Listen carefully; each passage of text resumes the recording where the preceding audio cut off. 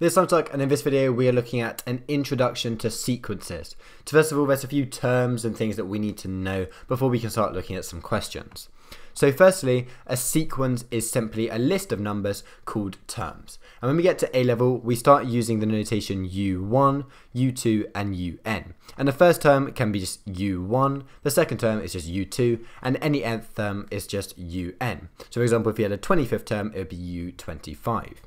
Sequences are also written like this. They have UN plus 1, and that means that it's the next term afterward. Doesn't mean it's the second term, it just means it's the next term after what we have. And then 2UN plus 5. So the 2UN is just a term before UN plus 1. So for example, if we had 5 as UN, if UN was 5, then that would mean that UN plus 1 would be 2 times 5 plus 5, which is equal to 15, and that's the next term. The final thing to notice is that a sequence is increasing when UN plus 1 is more than UN. So in other words, the term after UN is bigger, and it's decreasing when UN plus 1 is less than UN. But now it's good to look at a few questions involving this. So the next thing to look at is limits, and a sequence will converge to a limit if a sequence is convergent, and this means that it gets closer to L and is the opposite of divergent. But to find out what L is, you have to replace UN plus 1 and UN with L.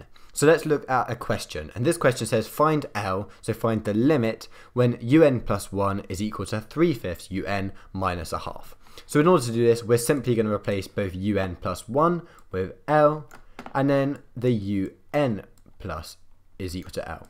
So therefore we have L is equal to 3/5 L minus a half, and we're using this L as the limit. Therefore now we just have to rearrange, and that means that we can get all of the L's on one side. So we're taking L minus 3/5 L is 2/5 L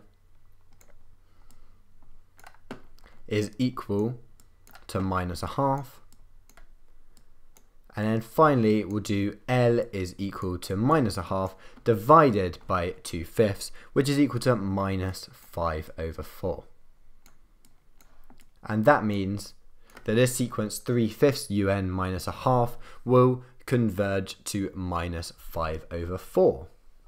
So the final question we'll be answering today is a slightly harder one, and it says that UN plus 1 is equal to AUN plus 7, and we know that U1, so the first term, is equal to minus 1, and then the third term is equal to 19. And we have to show that A squared minus 7A plus 12 is equal to 0. So it looks quite a weird thing, and it may be hard to know where to start. But to start, what we're going to do is we're going to work out what U2 is.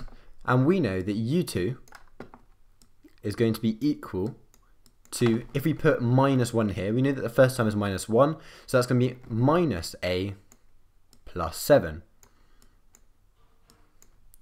So with U2, we can then sub this back in to find what U3 is, and we know that U3 is equal to 19.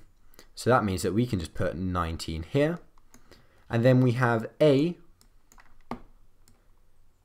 that's going to be times by minus A plus 7,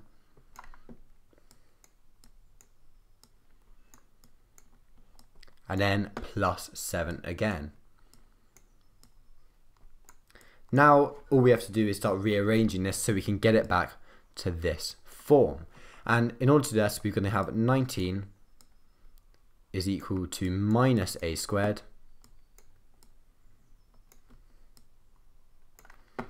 plus 7A and plus 7.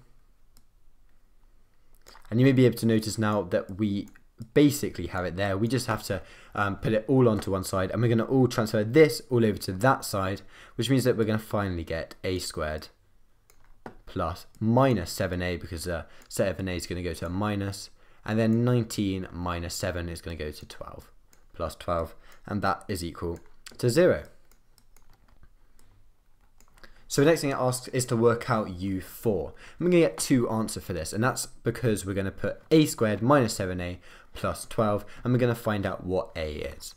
And that, to do that, we're going to say A minus 4 and A minus 3 is equal to 0. So that means that a is equal to 4, which we're going to solve out underneath there, and a is also equal to 3, which we'll solve underneath there. So we'll start off with a is equal to 4, and all we have to do is sub this in. So we have to sub u3 in to this, and we know that it's 4. So 19, this would be 19a plus 7. So we'll say that u4 is equal to 19a plus 7. And we know that a is equal to 4. So that means that u4 is going to be equal to 83.